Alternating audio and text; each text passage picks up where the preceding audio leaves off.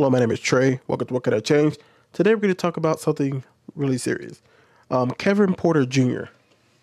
Kevin Porter Jr. pleaded not guilty Tuesday to assaulting his girlfriend after he was arrested in Manhattan on Monday. He was released on a $75,000 cash bail. Porter, 23, is charged with felony assault and strangulation according to a criminal complaint. Porter's 26-year-old girlfriend, former WNBA player Kaiser Gonchzik, told police he struck her repeatedly about the face with a closed fist, causing laceration above her right eye and bruising and substantial pain to her face at the Millennium Hilton. Gonchzik said Porter applied pressure to her neck by forcibly squeezing it, causing her to experience difficulty breathing, redness, and bruising to her neck and substantial pain, the complaints had said. Prosecutors said Porter did not stop until Gonchzik ran into the hallway covered in blood. And he also said that he had a history of abusing this former WNBA player as well.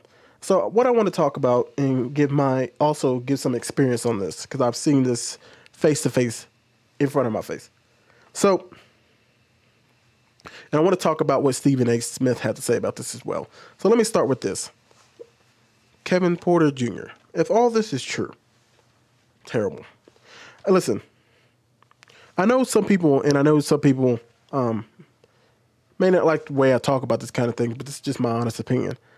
I'm against anybody assaulting anybody at any moment in time. I feel terrible when people assault, especially when they assault somebody they know is weaker than them. Okay? That's terrible.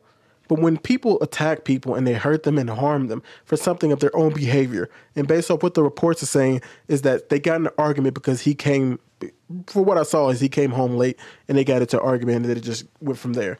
You should never be in this, right? It's so easy for me to get on here and say, well, she shouldn't have been in the relationship. It's toxic a relationship. I don't know anything about this relationship. It says that he has a history of this and maybe she just couldn't find a way out. It's so easy to get stuck in an abusive relationship.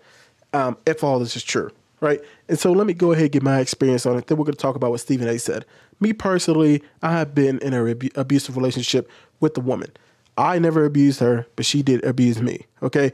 And it was so easy because obviously I'm a man, I'm stronger, and all these kind of stuff. I can understand the dynamics of staying in a relationship because there are good times. There are times you're having a great time with this person. Sometimes you may be dependent on the person. And so I understand how hard it is to just walk away, to get out of a relationship. And then you get to a point where it gets so bad, it ends up becoming a problem. And so I can understand how she could have stayed in this. It's so easy to get caught up when you're in love with somebody or you think you're in love with somebody and to let this stuff going on because you never think it's going to get this bad. You know, when I was in it, it started with just simple things, name calling. And I'm going to be a little bit vulgar in here, but I just want to give you my true experience. Name calling, being called a bitch, being called a coward, being called an asshole, being told I'm not enough, being told I'm useless, all this kind of stuff. It starts with those kind of things. First is verbal. And then from there, it started becoming more physical. That means getting slapped, punched, kicked, have my hair pulled, you know. It's all this kind of stuff, and it was constant. A lot of punching. I remember one time I got punched many a times. And so I stayed in this thing, one, because of my pride, you know, because I'm a man, I'm supposed to be able to take this. And two, because you think you love this person when the times are going okay or going good. And so you just get stuck in believing that it's going to get much better, right? And another thing I want to talk about is how it can happen on both sides. I understand that there's always this concept that if you're the man in a relationship, if a woman does something to you, there's only two ways out. And I want Stephen A. to explain that to us. So let's see this. Tell you when it's justified and how it's justified to put your hands on a woman. If she is hitting you, run. And if you can't run, grab her and hold her until she calms down. And then run out when the second you get a chance. That's about as far as you could go. That's about as far as you could go. Okay, so I know that's just a real short clip. You can go watch that over there. But now, let me give you another experience I had. So many people think that you can just run. It is so simple as just running or grabbing a woman until you calm down. Number one, when you try to, from somebody who has had to restrain people in his life, you know, I've been a security guard. I've obviously worked with special ed people and I've worked with behavioral people who cannot function in society. When you restrain somebody, it tends to make things way worse, right? You only restrain with training and stuff like that. But I've restrained enough people to know that somebody can take up to an hour and a half to calm down. So he's saying calm down as if the person will calm down within a few minutes. I obviously disagree with that. Another thing, simply running. When I was 11 years old, I was part of a domestic dispute, right? I was sitting in the living room, and this person happened to be somebody who's related to me, right? And there was an argument going on.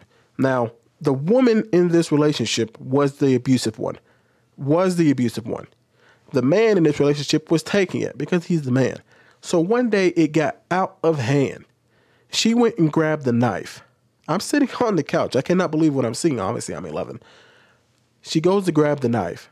It starts just stabbing this man, stabbing him. He tried to leave.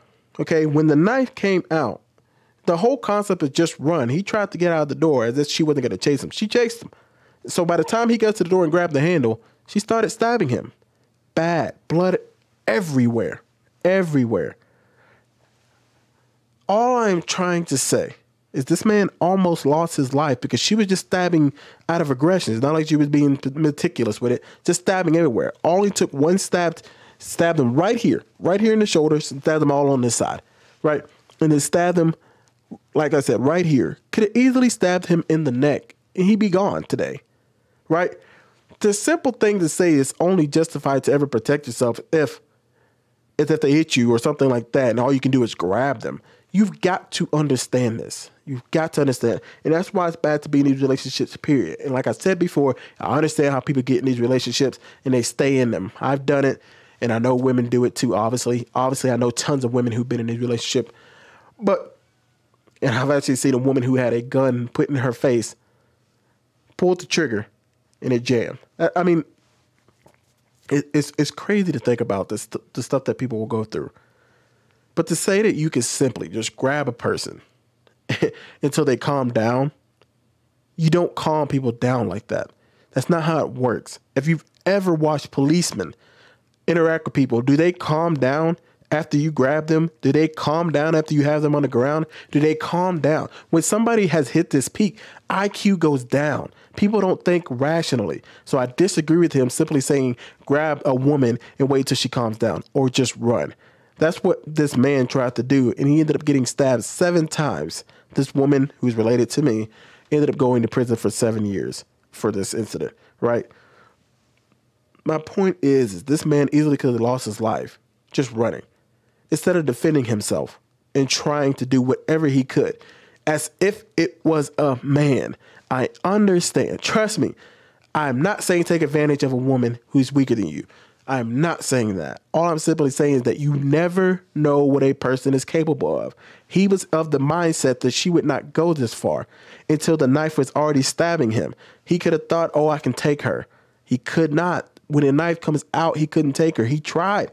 And anytime he raised his arm, he was getting stabbed relentless. I'm surprised he didn't die, I'm being honest, right? And I'm just 11 years old seeing all this stuff. Now back to Kevin. Kevin, if all of this is true, yeah, you need to be in jail. Absolutely disgusting behavior to beat somebody down like this, to cause it to where there's blood all over them. They got a laceration on their head. You're choking them. And it says in one of the reports that she couldn't even feel her arm, her left arm, which means he was choking her so much that she was starting to pass out. Like, that's anger problems that obviously you need to deal with. You obviously have trouble going on in your life, and you do need to be in jail. You assaulted somebody. You're a terrible person for doing that. It's crazy. Okay? Now, it's just hard for me to always put extra emphasis on it being a woman, because I've seen all types of attacks happen to tons of people, all the way from adults to kids, from man to man, from woman to woman, from woman to man, from man to woman. I think all assault, for some people who don't deserve it, is all disgusting to me. So I have the same sentiment other people do when it comes to assaulting anybody. I hope this man, if this all comes out to be true, he never plays again. Never plays in the NBA again. He does not deserve to be on a team. There should be consequences. I know some people sometimes think, well, he could be redeemed and he can be this. No, you don't get all the chances in the world. Okay. You do something like this, and especially if they have a history and a pattern of this, it can happen again. You know, you hear some people who get in abusive relationships and they tell you that it only ends one way. Yeah, you may have got alive this time, but next time you're gone. Right.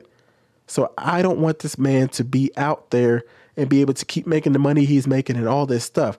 That all needs to be gone. Whatever contract he had, that's gone. Right. He can no longer be a part of the NBA. Obviously, I think in the NBA, if you have a contract and you do something like this, it's done. Right. You get the money you already had, but any other money will not be coming anymore. So I think this man should never play again. I don't think he should be able to come back and redeem himself. No, all that's gone. There's consequences to when you do something this heinous. You know what I mean?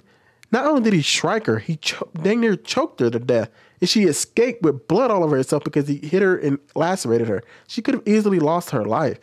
No, any person who would do this to anyone should not be in the NBA, especially somebody doing this with domestic violence. And keep in mind, Kevin Porter is a basketball player, an NBA basketball player. These guys are genetically gifted. These guys are extremely strong. These guys are different from normal human beings. These guys are 6'6". These are huge people. And so him doing this to a person much smaller than him, a woman much smaller than him, is just wild. You know he cannot control himself. And they said there was incidents with him and another man not too long ago as well. So this person no longer needs to play in the NBA. He needs to be gone. And I also want to say this. If you're in an abusive relationship on either side, please get out. If you're a man in this relationship and you think the whole, well, if she goes crazy, I'll just grab her, that will get your life taken away. I've heard too many stories of this, and I personally saw a story that didn't end in death, but ended up in assault with a knife. You need to get away from an abusive woman. And if you're a woman in a relationship with an abusive man, and it's extremely hard to get out of these things, please seek help. Please seek help. Please seek help and get away. There's no way that it ends well. It's never going to end well. Vast majority of the times, in fact, I don't hear any stories where it ends well. You'll normally end up in the grave or seriously injured. Please get out. Please get out. That's all I have to say. Let me know what you think. I'm gone.